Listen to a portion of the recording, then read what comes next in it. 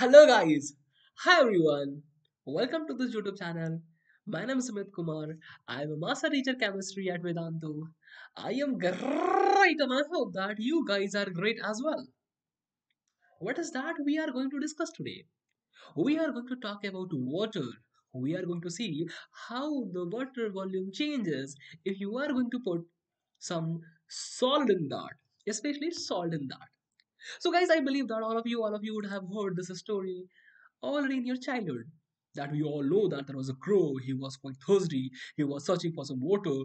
Ultimately, he found some water, but the water level was quite less in that vessel. So ultimately, that crow took the stones which were there, and he put all the stones one by one inside the vessel. Ultimately, the water level came up, and then the crow could drink the water. The question is, what if those stones were made up of NaCl? What if those stones were made up of salt? Sir, simple answer, sir. The crow had to drink the salty water. Not exactly, I'm not talking about the taste of the water. I'm going to talk about today the level of the water. Will there a increment or decrement, or the volume will stay as it is if you are going to put some salt inside the liquid? So let's do that, guys. Let's do that. Let's take some water. Let's take some water and let's do the experiment. So guys, here you can see something. Here you have a glass of water. I wish I could have a plain glass, but I have a special type of glass. A special person drink water in a special glass. So guys, we can see here that this is the water level. Can you see that? I believe you can see that the water level is below, just below the triangular type of image you have, the triangle type of design you have, and the water level is below there. And now what we are going to do? We are going to put some salt into that. Maybe a few mls of salt. Maybe. So this is the amount of salt I'm going to put. I believe that the volume of the salt would be around 5 ml, I guess. So if you are putting some solid inside the liquid, what would happen? The volume will increase, decrease, or remain same. So guys, put a pause, put a pause, go there in the comment section and write what do you think. Now, let's see what is going to happen. Will the volume increase? Will the volume decrease? Or will there be no change? Let's try to figure that out, okay? It will take some time. It will take some time. Till then, let me introduce myself to you. In the last video, I had told something about me, and let me tell you a bit more about me. Who am I exactly? My name is Amit Kumar. You know that already.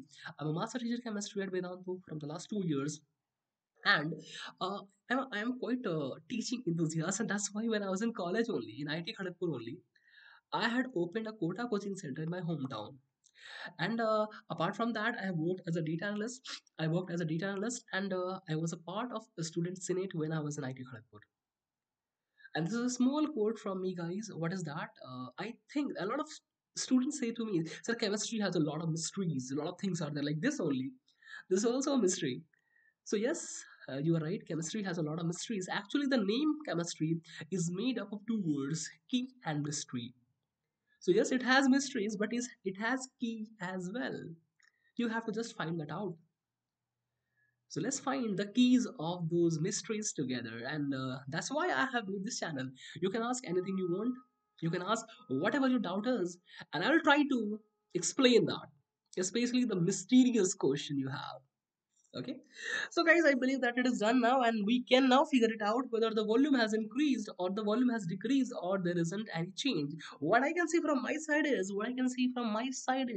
the volume looks actually decreased a bit, or maybe it has remained same, but one thing is for sure, that is the volume has not increased. So this is a very very small change, maybe very small change. What I can figure it out is there is a decrement in the volume. How is that possible, sir? How? The volume can decrease when you are putting something inside the liquid. Let me explain you that. So yes, the volume has decreased. Yes, the volume should decrease when you put a salt inside the liquid, guys. Now let's try to find out how the volume will decrease. Okay, so guys, here we have example. We have a Na plus, and we know that oxygen will be there, and oxygen will have a delta minus charge. This is H2O, guys. This is H2O. This is S2O, okay? And we know that oxygen is quite electronegative, okay? And that is why it will take the take the electron cloud from the hydrogen, and that's why it will have a delta minus charge, and H will have a delta plus charge. And ultimately it will get attracted by the Na plus, because we know that opposite charges attract each other. This is something we know from the childhood, isn't it? Opposite charges attract each other. So we will see a attraction between this Na plus and this O minus and this O minus. And that is why we will see a shrinkage in the molecule, because O are getting attracted by the Na plus. And us and thus we can say that there is a decrement in the volume. Now let me tell you one more thing. What if on the place of Na plus we had taken Li plus? What would have happened in that situation? In that situation, the shrinkage would be more. The decrement of the volume would be more. Why is that? Why is that? Because the charge density has increased. Higher the charge density, higher will be attraction, and higher will be shrinkage, higher will be decrement in the volume, guys. So this is what we have. Charge density increases, we can say that the shrinkage increases as well, and ultimately we will see a decrement in the volume. Higher the charge density, higher the shrinkage, and lesser will be volume. Lesser will be volume, guys. That's it.